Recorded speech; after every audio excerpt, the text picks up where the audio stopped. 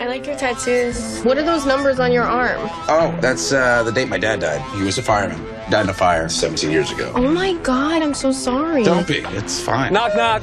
Who's there? Not your dad.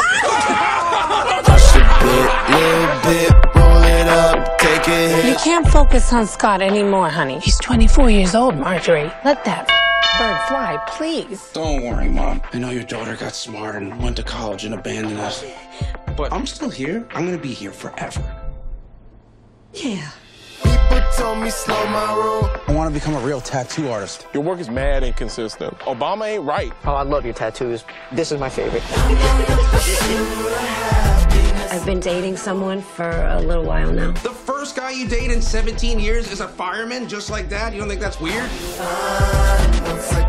You're gonna have to pull your weight a little more around here. Maybe help Ray get his kids to school. Kelly, do you know him? He's a new friend. You okay? You know, you could tell me. I'm okay. Oh, I trained her in the car. She's not gonna break. You ever think about putting on the jacket? Why would you even ask me that? What's wrong with being a fireman? It's fine if you don't have kids, because you don't know if you're gonna come home or not, and then your kids are fucked up. You make everyone around you feel crazy. People are normal, then they hang out with you, and then they're fucking Jack Nicholson in The Shining or something. I gotta tell my mom you tried to drown me. To the above ground pool, you're like 8 feet tall. Now, let me tell you something. Your dad was a hero. And heroes are necessary. And they should be allowed to have families.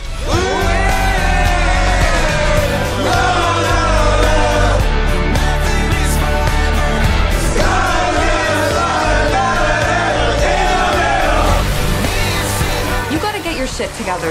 Time is passing by very quickly. Why do you think I smoke weed all the time? So I can slow it down.